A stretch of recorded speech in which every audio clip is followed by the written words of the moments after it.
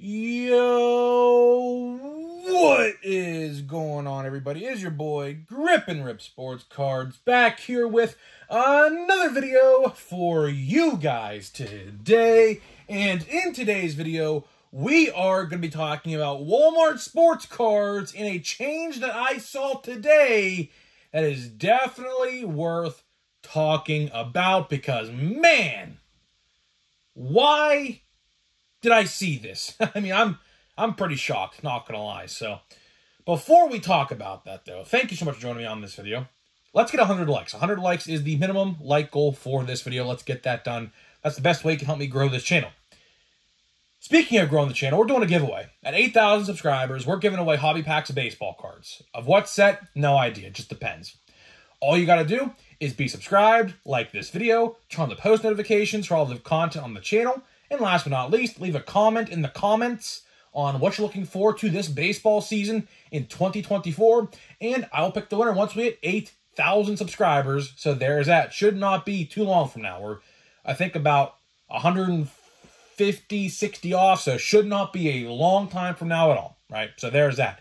And, of course, I am sponsored by SeatGeek. SeatGeek is the official market for MLB tickets. That is right. And for first-time purchasers, you could use my code, Grip and Rip. That is right, Grip and Rip, my name, to save yourself $20 on your first SeatGeek purchase. My code only works if you've never bought off SeatGeek before, and you could use my code and save yourself 20 bucks. I think that's a great deal. You know, you go to a baseball game, you can get tickets for like 40, 50 bucks. Use that code. You're going to a baseball game, minus, of course, parking and things like that. It's like 20 bucks. That's not bad at all. So get in on the action today. Use my code Grip and Rip and save $20. And I'll do you one better. If you use my code, let me know in the comments. I'll shout you out. I'll shout out your YouTube channel. If you want to do that, there you go. So there's that. So let's get into the topic at hand in today's video, which is a Walmart sports card. So I kind of find it funny. We were just talking about Target not too long ago, probably a couple days ago. Now we're talking about Walmart sports cards and a change I saw literally in front of my very eyes, which I was kind of surprised to see. You see, so, of course, Target, we did talk about. And that change was basically, you know, depending on how well or bad your sports cards sell at Walmart, or I should say Target, they were either shrinking or expanding the section, or I guess some people they're having theirs just be the same. So that obviously, it just depends on your market and your area and your cards and how well or bad they sell. I'll tell you right now, I'm going to a Target today. I'm almost guaranteeing you, if I go into that Target, if they have remodeled the section, because that's when this takes place, I can tell you right now, I can guarantee you, my sports card section is going to be very small. I'll tell you right now, cards in my area just do not sell. The first wave of like the cards release week, they sell, but after that, not much at all. And it is what it is. You know, we can go into a million different reasons why that is. So either way, of course, went to my local Walmart today, you know, to pick up some stuff, look at the toy aisle, you name it, right? And of course, the card aisle is literally the first thing when you walk right into the store. Cards are right there for you to see. I noticed the restock. Because, of course, the top row of the shelf, you can see all the boxes lined up from right when you walk into the store on the right-hand side. You can see them right there, right? I was like, huh, got a restock. And actually, I wasn't even looking for Topps baseball cards today. I was actually looking for the Upper Deck Hockey Series 2 for Connor Bedard. I think I said his name right. Rookie cards, of course, in that set. Of course, I am a hockey fan. I love my Penguins, although the Penguins haven't done too well this year. But either way, I don't really collect hockey, but I was like, okay, everyone's hyping up, you know, Connor Bedard. I think that's his name. I could be wrong. I think that's how you pronounce it. But I was like, you know what?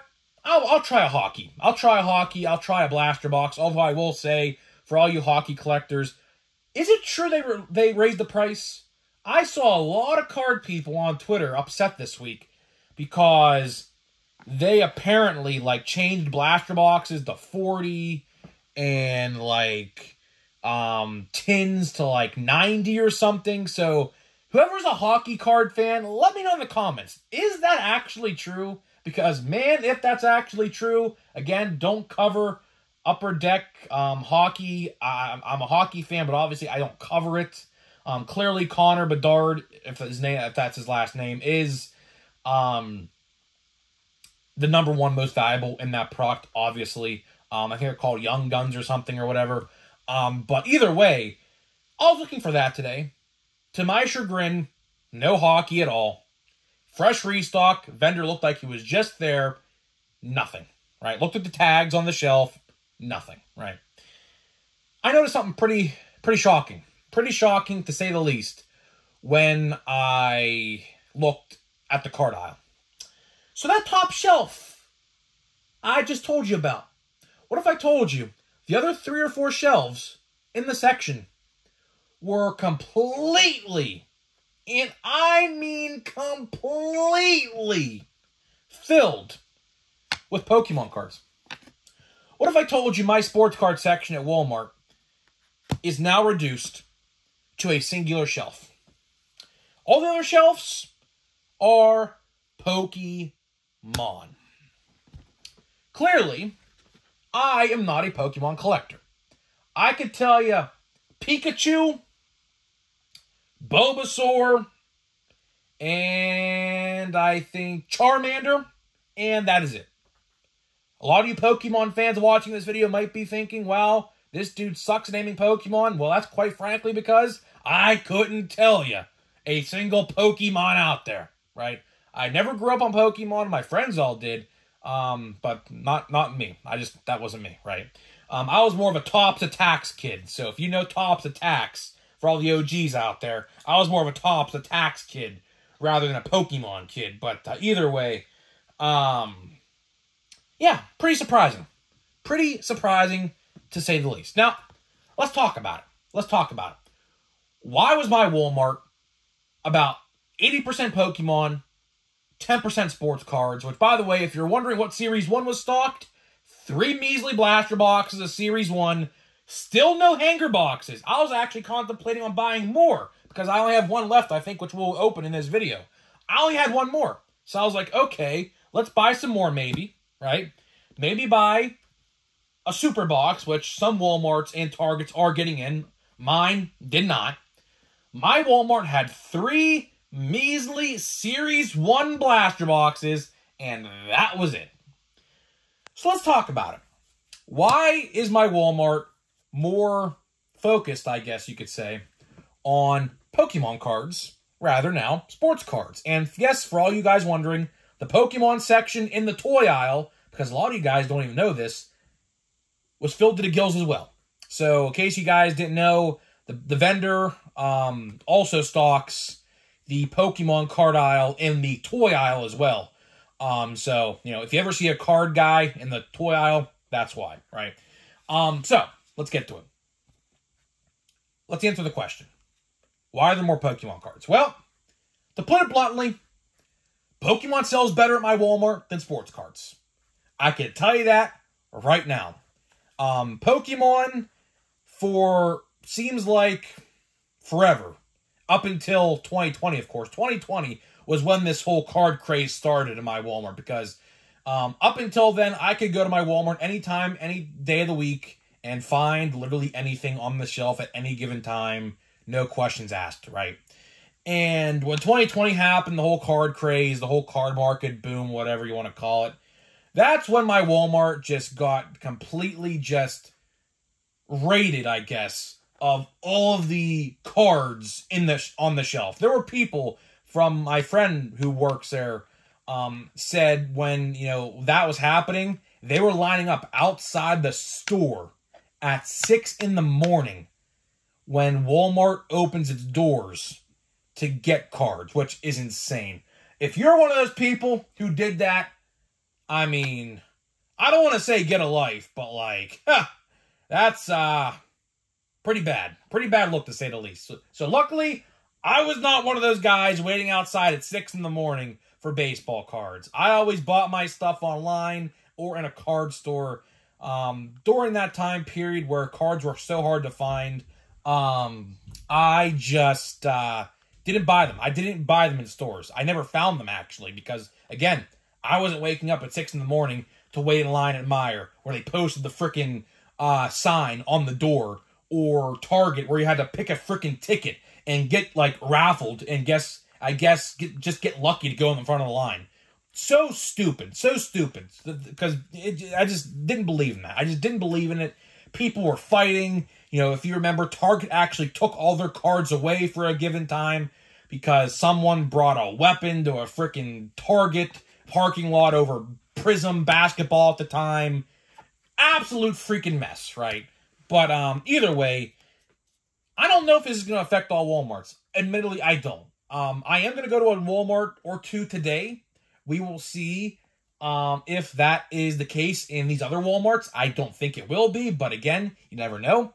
But either way, Pokemon obviously is selling more at my Walmart than sports cards. And I guess the people making the executive decisions in the store, they get reports. You know, they get reports, they get data, they see everything that sells, everything that doesn't sell, you name it, they see it. And with sports cards, it's no different. They're probably seeing that, you know, sports cards or sales are down by maybe, 30, 40%. Pokemon sales are up maybe 15 to 20%. So what do? When they put their orders in for, product, because that's what they do, stores have a specific, person who, orders product. My friend is that person at my Walmart, or I should say one of a couple people, because he's not the only one in that area who does that. But people for example, Prime. We'll use Prime for example, because Prime, right now, believe it or not, if you are paying attention to the hydration drink world, is outselling Walmart, or I shouldn't say Walmart, outselling Gatorade at Walmart and Target by a huge margin. For the first time ever, Gatorade, or at least a long time, I don't know the exact year they said, but for the first time in years, I'm talking decades, Gatorade is not the #1 hydration drink at Walmart right now. And, Walmart looking at that saying, oh my gosh, Prime is outselling Gatorade. We need to buy more Prime to order more Prime or whatever, liquidation or whatever allocation to get in our stores. Which, funny enough, the new strawberry banana flavor I saw today, pallets upon pallets of it at my local Walmart. Why? It sells, you order more. That's how it works. Same thing is applied with sports cards and Pokemon cards and whatever cards are out there. Sure, your Walmart will get the newest cards like Series 1, like a Big League, which comes out, by the way, retail-wise, April 1st. So I'm not entirely sure what happened there. But I think, from the looks of it, Big League retail may have gotten delayed, or actually Big League in general may have gotten delayed. I don't know. I saw it today on Fanatics.com. It said April 1st, which I don't know. I don't think that's the case, but I'll look into it, right? I'll look into it definitely. But either way, to wrap this video up here, your Walmart will get the newest stuff, like mine. 3 blasters of Series 1. Why they only get 3 blasters of Series 1? Because, to put it bluntly, Series 1 and baseball cards do not sell at my Walmart unless you're called a Bowman or unless you're called a Chrome. That's just the reality of it. So I am crossing my fingers getting to that comment actually I just made. I hope they stock more than 3 blasters of Chrome and Bowman when those 2 sets come out, because, man, if that is the case, clearly I could probably get any blaster box I want of those online, but still, I don't really want to pay for shipping, or I don't want to wait for product either. So the point of that is, I'd rather go buy them at my Walmart. But either way, it sucks. It sucks that my Walmart is going to cater more to Pokemon. I should have taken a picture. I should have. But there was 4 other guys looking at it when I walked in. So I think the vendor literally just left as I walked into the store, because there was guys must have been waiting. I assume they were waiting for the hockey stuff. I could be wrong. I don't know. But I saw a lot of people this week talking about this new hockey release. So I think that's what they were waiting for. I'm just taking a guess on that. Because there's really nothing else to wait for in line. So, yeah, I'm just going to try to take a guess on that. So, either way, that is all I got for you. That is all I got for you in this video. I guess this video is just a little, life update and local retail sports card update. I don't know. You guys may see this in your store. I have no idea. But I'll tell you, when I walked into my Walmart today and saw 80% of the restock was Pokemon, and all the shelves were filled with Pokemon, like big boxes, little packs, medium boxes. I don't even know what they're called. Trainer boxes, I think that's what they're called. I was like, are you freaking kidding me? I was actually pretty surprised. I would have taken a picture of it, but again, there was like 3 or 4 different guys in the section when I was there, so I think the vendor literally walked out as I walked in, so that's why that was probably like that. The stock was brand new. The stock was not even touched at all when I got there, so it is what it is, right? So either way, that's all I got for you. So now we are going to open maybe 2 packs, but definitely the last hanger box of my Series 1 stock. I will say, Series 1, the set itself is great, but I'll tell you this. The luck this year I had for Series 1, just not it. I don't know. My brother pulled a home field advantage out of a pack of this at the same restock where I bought these from. But other than that, that was literally it. So we have a pack here. I'm going to try to look through the... we might have a retail blue, maybe. I think I see a rainbow foil. So we'll see. I don't know. Of course, we have 2 yellows and whatnot. Speaking of exclusive, color parallels, I do believe the Meyer purples are starting to surface online. So if you have a Meyer near you, I'm just going to flip through these base cards because honestly, it is what it is. I don't even have room to even fit my hand on the screen no more. If you would see the stack of base cards I got near me, I can't even fit my hand in the screen no more because there's just so many. Hold on. Let me readjust my tripod here for a second. Let me try to just make this a little easier on me. You see that big stack of base cards? Yeah. Unbelievable. Is what it is. Jason Dominguez. That's the one you want to get. Encarnacion Strand. That's a good one. Speaking of the Reds, how about Noel V. Marte, man? And Noel V. Marte, a Series 2 rookie who is going to be in Series 2, 80-game suspension. 80-game suspension. I don't know, man. His card market, Johnny DeLuca, that's a good one. Card market, I don't know. There's our blue. Yandy Diaz, blue. We have a silver foil. Logan Allen. We have a J-Rod. That's pretty cool. I'll take that, I guess. That's pretty cool. We have a Mauricio Dubon. Not the one you want to get. And Ichiro. That's pretty cool. And yeah, so it looks like no numbered parallel in this at all. So, and we have a blueprint of, who is that? Goldschmidt. And we have Chisholm, Armstrong, Mookie Betts, and Corbin Carroll. Literally probably the eighth Jazz I literally have. I kid you not. Actually, I'm not even joking when I say it. And Andrew Abbott, that's a good one to have as well. So, we'll open one more pack. We will open one more pack in this video, which will be a monster box pack. I think we have I don't even know how many packs we have left of this. Let me count. 1, 2, 3, 4, 5, 6 after this. I wouldn't say my luck has been bad with this, but it's been all right. I'm not going to say it's been great, but clearly after I hit my Ellie Teal, I hit an Ellie Teal out of my Fanatics box, at least out of the one of them. What is that? That looks new. Huh. What is that? Is that an autograph? No way that's an autograph, right? No way that's an autograph, right? Is it? Is it? I don't think it is, but let's see. So we have 2 backwards cards, which I'll just do this first. Okay, base cards, whatever. We have a Stars of the MLB. Let's see what these are. I have never seen this card back before. So there's Jordan Lawler. We might have an autograph here. I don't know.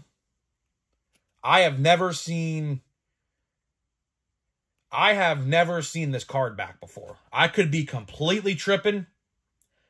I think this might be a Stars. Hold on. We'll leave that right here for a second.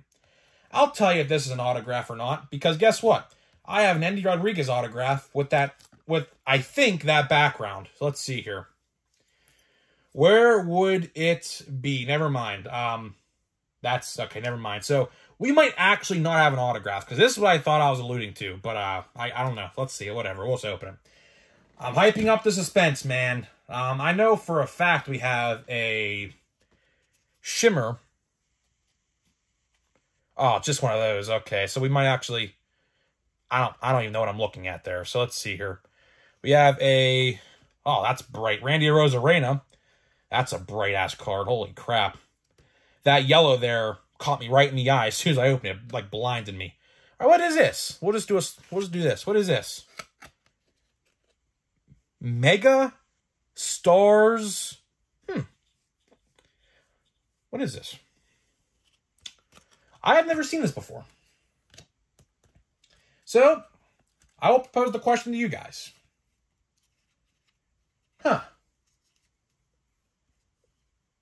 What is... I don't even know what this is, dude.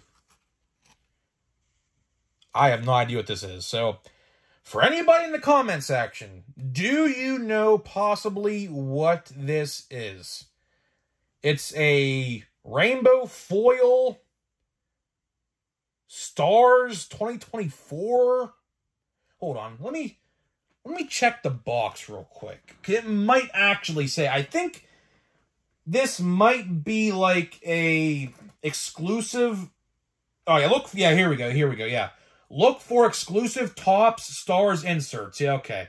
It says right on the side of the box. So I assume that is what that is. I don't know how rare those are. Obviously, there's no odds on the box no more, so I couldn't tell you. So, yeah. So anybody in the comment section, let me know how rare this is. I don't know. It looks pretty cool. I'll take it. Is it like 1 per box or something? I don't know. But either way, I'm getting out of here. I'm tired. I'm sweating. It's so hot in Western Pennsylvania now. It's ridiculous. But either way, let me know what you think, and I'll see you guys in the next video.